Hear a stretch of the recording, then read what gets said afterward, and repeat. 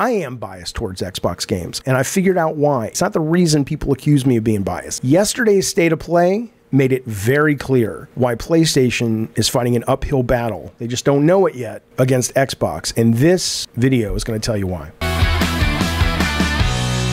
I finally get why people think that I'm a PlayStation hater. I'm not, never have been, but PlayStation to me, and I have to assume my response is not abnormal, is fighting an uphill battle at this point, and it's all because of Game Pass. And I don't mean it's because of Game Pass like, oh, it's a great value and it's a better value than PS Plus. It is a better value than PS Plus, at least in terms of new games. I like the new games. So if you value new games frequently, day one drops, Game Pass is a better value, but whatever. Because that's not really the aspect I'm even talking about.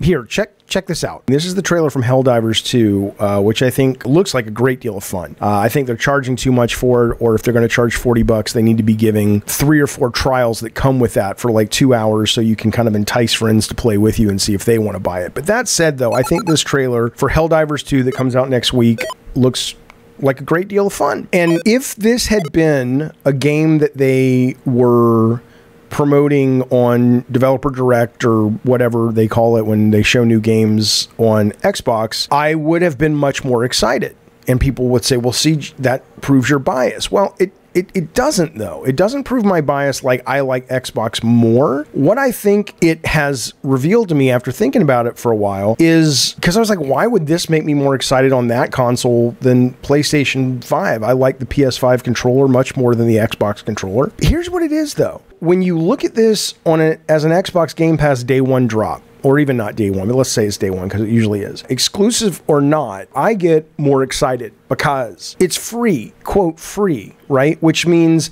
my expectations for it are lower, okay? It doesn't mean my expectations when I play the game are lower. Like there were, you know, Exoprimal, that Capcom game with the dinosaurs, that was free. There was the other dinosaur thing where you drop down to planets. It was like Left 4 Dead with dinosaurs. I know that's what Exoprimal was too, but it was a little bit different. Both those were day one drop free on Game Pass. I played them both for about 2 hours and then I never went back to them. Don't give a shit. But them being free, it's like, I think what I respond to and what I'm responding to when I would see something like Helldivers on Xbox would be, that looks really fun. That looks like a fun trailer. You know, my mind's not blown, but it's kind of cool. Let's give it a shot. That's awesome. It's a good feeling to have, right? PlayStation, because they pretty much charge for everything, regardless of this is 40, this is 70, whatever, they simply, because Game Pass exists, and this is something I never anticipated, Game Pass having this kind of an effect. Because Game Pass exists and you've been conditioned,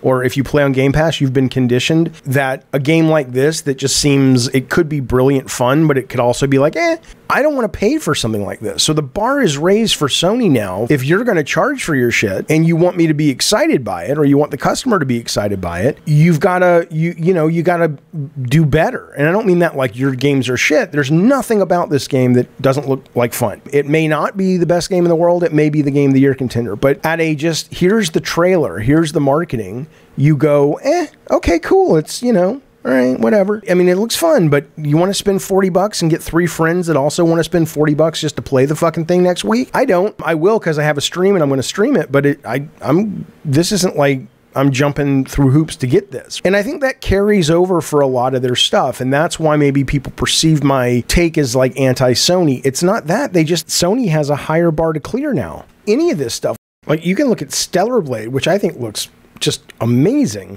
But even this, I'm not like day fucking one. I'm like, okay, well, if it gets good reviews, I'll give it a play, right? But there's plenty of games that are coming to Game Pass already, day one, that aren't this game, but they look really good and they look as good. They're not first-party Xbox games, but they're, they'll do third-party deals. Like I'm thinking of Lies of P, or I'm thinking of, it's not Black Myth, but it's the other, it's like Wulong or something. It looked as good as this did. And I played it. It was too hard for me. I played for about 4 hours and it was great, but I wasn't for me. So I think that's really what it is. If Sony's going to be charging for these games on day one, if you go in for production value only, then fine. Then they've got you. Certainly first-party Sony is better production value than first-party Xbox. And I think that's true for the most part in most titles. Not all, but most. But for me, it's not really about the production value so much as when I get excited seeing a trailer, it's like, oh, that looks cool. I want to play that.